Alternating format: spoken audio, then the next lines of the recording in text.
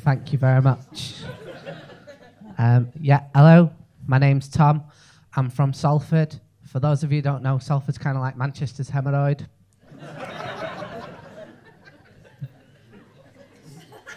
There's this saying in Salford, and it's, give me your fucking wallet.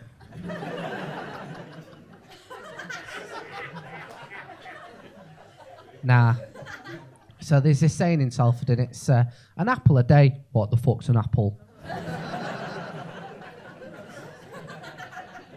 Nah. There is this saying in Salford, though, right? And it's, you can take the boy out of Salford, but he won't get far due to the ankle tag.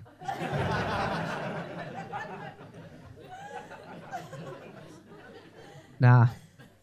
There is this saying, though, in Salford, right? And it's, in Salford, the poppy appeal is just a girl who really wants some heroin.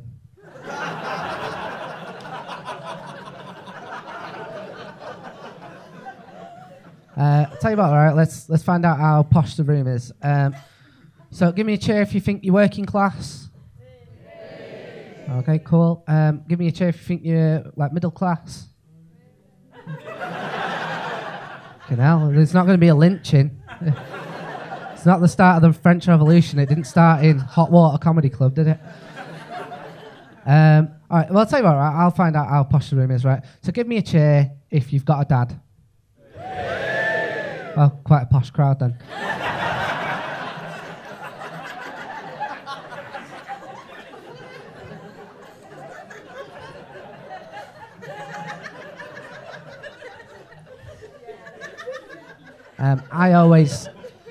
I always knew that I was working class when I genuinely went on holiday to Stockport.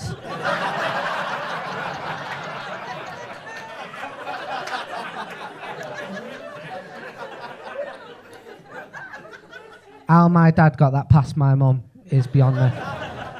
Him just going, well, yeah, we're going to go and see some pyramids and some museums, hat museums. What was that, love? Nothing, just some museums, mate. I feel like you know that you're from like a shit place when like horrible things happen on the on like the public transportation. Like all of this, right, is genuinely true because I had to make a police statement about it, right? Right. So I was on the tram in Manchester because Manchester's got like trams and that, and I was sat there just kind of minding my own business, just going, stinks of shit on this tram.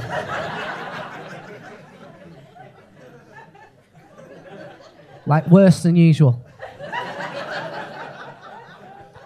But I was like, well, do you know what, right? There's a baby on board. Maybe the baby's had like an accident or whatever. Like I'm not going to judge it, right? I'm a dickhead if I judge a baby for shitting itself, aren't I? Right? I'm the unreasonable one, right? Right. But a few minutes later, I was fucking giving that baby some death stares.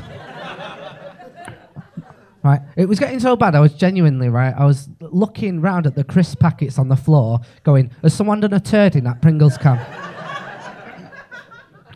Right.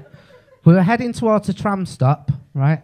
At which point, this man got up, walks towards the doors. Pardon me. So he walks towards the doors. At which point, I saw him flick a whole turd out the bottom of his trouser leg. And it landed in the middle of the carriage. And like the whole tram was in fucking shock, right? As he went to walk and get off the fucking tram, right? And that was when I saw, do you know that phrase, not all heroes wear masks? I saw an example of this. One of my fellow commuters who was like, I'm not going to fucking live with this. Him getting off the tram after it, that's his turd. Right? So he goes to walk off the tram, at which point I will never forget these words until the day I die. Right? He turned to him and went, "At least kick it off, mate."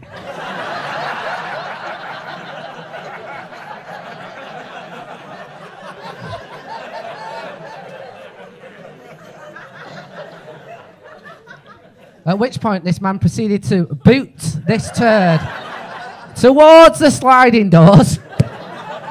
They closed, then reopened, smearing the shit everywhere. At which point, he got off the tram and we carried on our day, right? Like, I every word I've said, right, that is police record. I swear down, right? Because I had to make a statement about that. And I'm not going to lie, I am not above having said to the officer, yes, sir, I believe you could say that I witnessed an accident that day. Tell you what, right, I've just been flashed on the light, so that means I've got like about a minute left. Well, about 2 minutes, about a minute and a half left. Right, I've got crack on, right? So I'm gonna, that's the whole point of the light, right? Right, I'm gonna read this out, right, and then I'm gonna tell another story, and then I'm gonna fuck off, right? Right, and this here, people keep laughing at it, but believe me, I'm not proud of it, right? Right.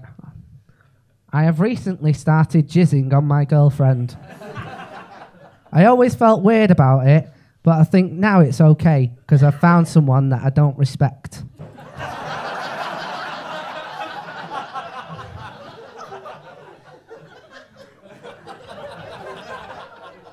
Right, this is my final little bit that I'll do. Right. So, has anyone in here ever had to save someone's life? No. No, this is Liverpool. We let them die, mate.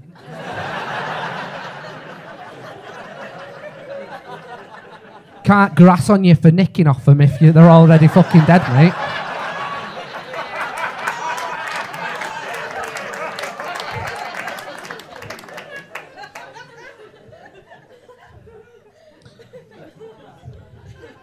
Well, I had to save someone's life, right? I went for a romantic stroll with my girlfriend at this like this point in the city, and my girlfriend was like, "Why don't we go down that bit of the river where we've never been before?" And I was like, "All right, yeah, that'd be nice, right?" We went down that bit of the river. We realised why we didn't go down that bit of the fucking river, right? Right. We were walking down, and across the river, we saw what can only be described as a man with his bum out. And upon closer inspection, it was a smackhead shooting up into his bollocks. Right. At which point, right, he fell over. I'm not going to lie, I laughed. Right. At which point, he revealed a smaller, skinnier smackhead behind him, like a fucking heroin Russian dolls.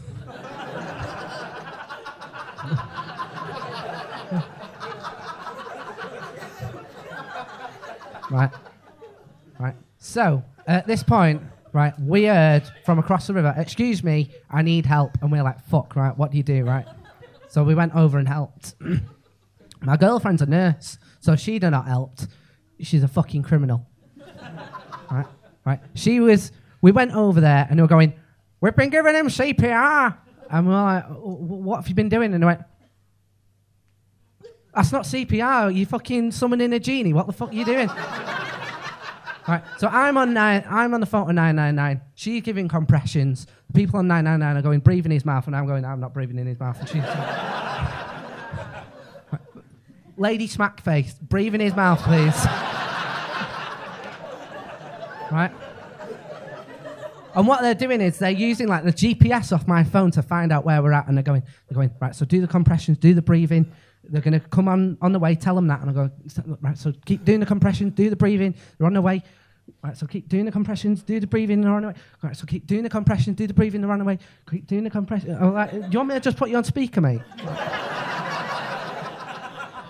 Right, at which point, right, at one point, we restarted his heart. He went, "My chest is sore." We were like, "Well, we're not fucking surprised, mate."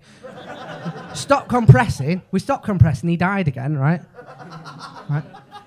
Right. At this point, the paramedics arrived, and rather than going, "Well done, you've saved someone's life," I swear to God, they went, "Why didn't you put his bollocks away?" Right, you guys have been lovely. I've been Tom Chalk. Catch you in a bit.